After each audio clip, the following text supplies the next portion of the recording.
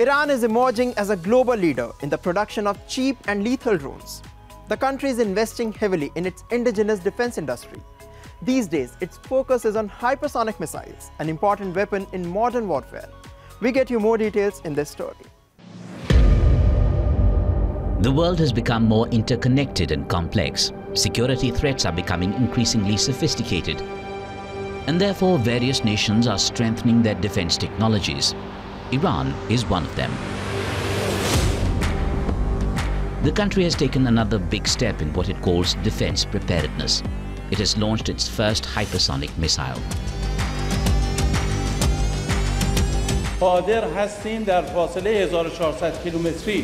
At a distance of 1,400 kilometers, we can accurately hit any target we want, and no anti-missile system can deal with it. Codenamed Fatah, the missile was unveiled by the Iranian President Ibrahim Raisi. Top commanders of Iran's elite force were also present at the ceremony. This knowledge and science and defense, as well as missile and military industries, have been indigenous in our country. It's not an imported technology, so threats cannot remove this advanced knowledge and industry. So what makes this missile so special? Well, it boasts a range of 1,400 kilometers. The hypersonic missile can move at a massive speed of up to Mach 15 before hitting its target. That's around 15 times the speed of sound. The missile features a movable secondary nozzle that allows for high maneuverability.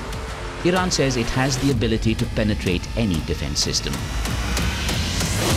According to Iranian state media, the Fatah missile is designed to target advanced anti-missile systems, representing a significant leap forward in the defense technology. There are claims that the Fatah can bypass Israel's Iron Dome and the most advanced anti-ballistic missile systems of the United States. It can even fly on a complex trajectory, which makes it difficult to intercept. A pertinent question here is, what does this mean for the international community? Iran's hypersonic missile has caught the attention of Western nations, and this development is likely to heighten Western concerns about Tehran's missile capabilities.